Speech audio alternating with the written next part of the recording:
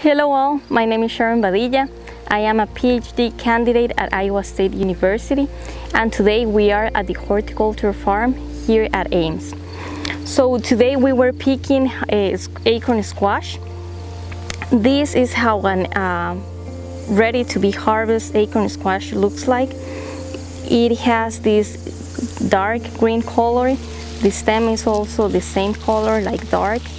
It has this bright orange in the base where the fruit is touching the ground, and also this needs to be flat. So if the acorn squash looks like this, it can be stored for many months. I had some last year and they last for 10 months. At that point, the whole acorn squash was this color, orange, but was good. And we were preparing the seeds. The seeds can be, they taste like popcorn, and you can prepare a lot of dishes. People in Costa Rica use them for soups, and you can also just cut them and put them in the oven. They are very good. To store them for a very long time, you want to have the stem, because if the stem is not present, the wound in the base is going to allow the pathogens to get into the fruit.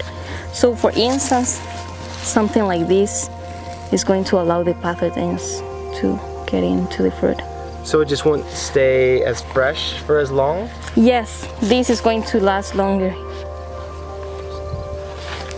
I think it's because the fruit is very rich and very sweet, has a lot of sugars, so that allows the pathogens to get into it. If you check the base of the plant, base of the fruit, and it's orange, it is ready to be harvested.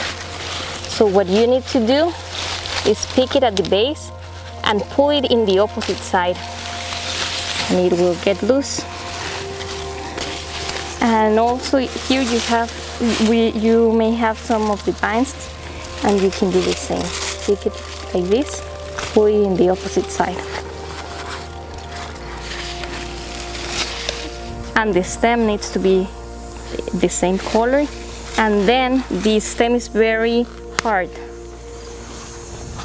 It's not green, it's like ready to be stored.